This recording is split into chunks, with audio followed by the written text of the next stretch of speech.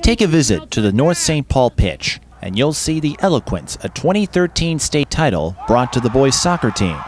Potentially through winning state, we kind of captured that idea that we're a soccer school maybe now. We're a group of talented guys who all have the same goal, which is to play the sport we love and get better every day at it. Relaying that goal requires passage through a pesky barrier.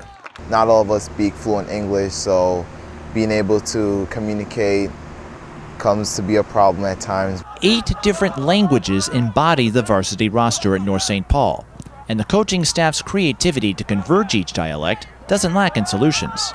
We've had a lot of fun trying to make that work. We've shown them on the field, we've gone to the whiteboard, we've given them paper to try to translate things for them. We have a lot of boys that are fluent in different languages as well as maybe English, so we have some that just help translate. We overcame the challenges we have so far, and we're gonna get better at it with the communication, learning the same languages. The team believes soccer's global imprint provides a common platform, and jumping the fence of articulation will prime them in future endeavors. I think it prepares us better for the real world, where we have a lot of kids from different socioeconomic backgrounds, different cultural backgrounds, and it's more like how the real world is. Regardless of word comprehension, the dedication of the Polars has translated to their best start in 3 years.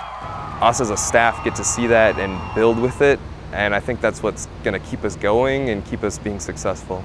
4, 3, 2, 1, let's go! As the Polars continue their winning proficiency, their fans welcome every culture under one designation. Polar Nation! Polar Nation! In North St. Paul, I'm Mike Beaton for Minnesota Prep Spotlight.